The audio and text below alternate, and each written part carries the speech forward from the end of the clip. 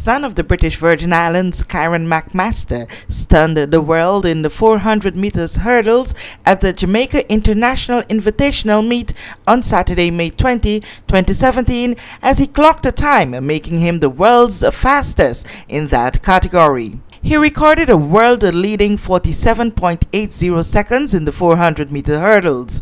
The local star athlete, who now holds a world record, defeated his biggest rival, world junior champion Jahil Hyde, on his home turf, Jamaica. Set. Slight hush in the set position now. And away they go, the first time of asking. Clean start by the entire field. Coulson likes to go fast and hard.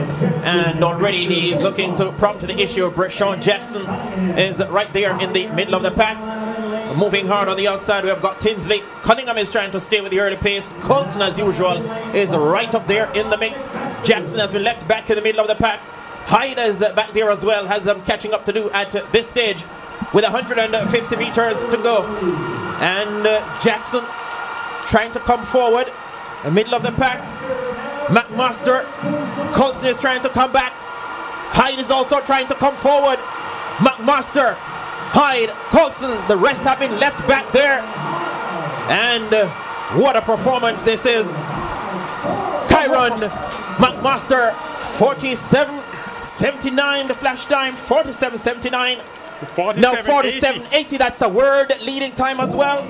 47.80 for Mcmaster. A wonderful performance.